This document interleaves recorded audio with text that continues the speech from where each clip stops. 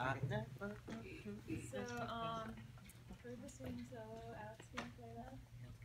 Oh, all right. Sorry. You're good. Josh, can you play the timpani part?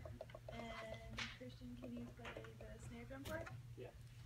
And on the top line, we are gonna have Catherine, Chris, and Miranda.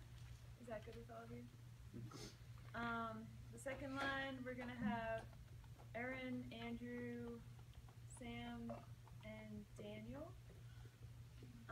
On the third line, we're gonna have Sarah, both bassoons, and the tenor trombones, if you want to tell me when he gets here. He doesn't play tenor trombone. And then, Small board. Small board. and then on line 4, can we have Brandon playing that and euphonium and tuba recordings? Did I miss anyone? Any questions? Yeah.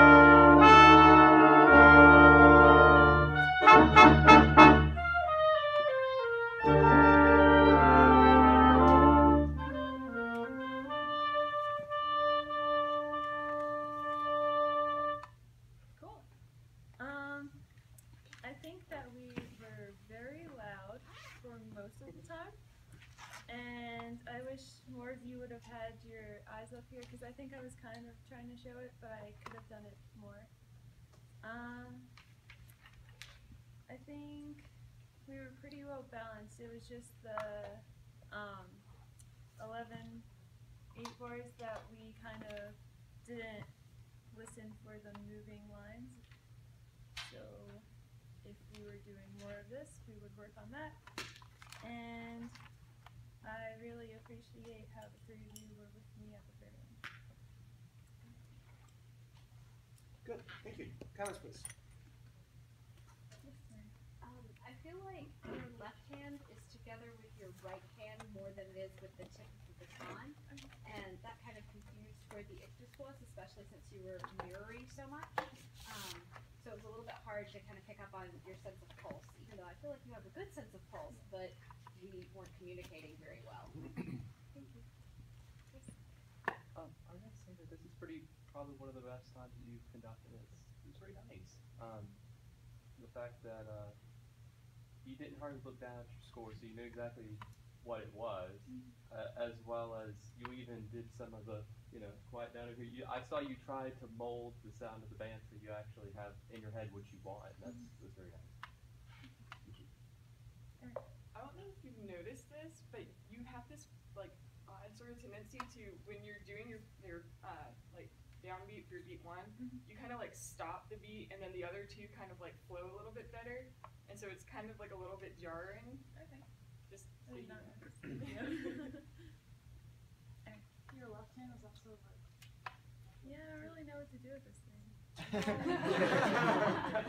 Cut it off. just like My parents always this said. may produce tension in the sound. So Cut it off. open it, turn it whichever way,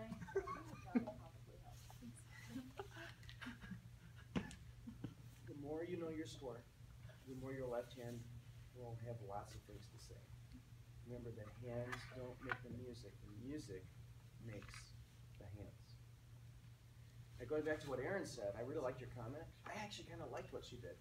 If we could watch the recording right now, she was actually conducting ahead of the talk, which is the actual beat of the music, and that worked really well. That actually worked. For me, at the very beginning, you were set, and then you conducted at your first ictus was not quite at the set plane. It was a little higher. You'll see that on the recording. So make sure that your set plane and your first ictus plane are one and the same. Okay. And my big thing with you is responding much more. You're thinking a lot. You're trying not to make any mistakes. You didn't make any mistakes, and it's very good. For me, the conductor, like at 25, the hairpin that we have marked in the music was very, Elizabeth Green would have loved it. It was textbook. Did you guys notice? Okay? And that's not bad and not wrong. But it seems, it doesn't feel genuine. Okay? Does that make sense? Yeah. And the longer you conduct, the more like playing your clarinet, you will have more to say. Your left hand will have more to say. And it'll say it in the Larynn DeLuca way, not the Elizabeth Green way. Okay? Great. Thank you very much.